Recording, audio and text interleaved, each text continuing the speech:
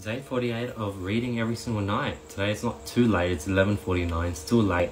And I had a good roll last week. I was on a good momentum, but I've lost it. So hopefully this is the catalyst for next week's good momentum again. Got this amazing comment from Hunter Marshy. Good job, bro. Keep it up. Thank you so much for the support. I really appreciate it. It's you guys that motivate me to read every day, even though this book is a bit dry and boring. Even though it's a bestseller, Don Quixote, apparently it's a bestseller, but it's not that good, to be honest. I read 22 pages today.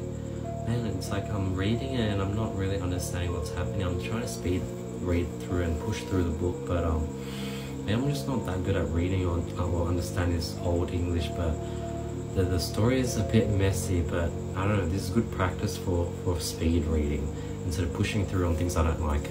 I guess the lesson I learned, it's important to do things you don't enjoy and push through, because you're sort of practicing that muscle of pushing through on things that you don't enjoy, because life, there's going to be tons of things you don't enjoy, but you have to do it. 22 pages, I'll see you guys tomorrow. Peace.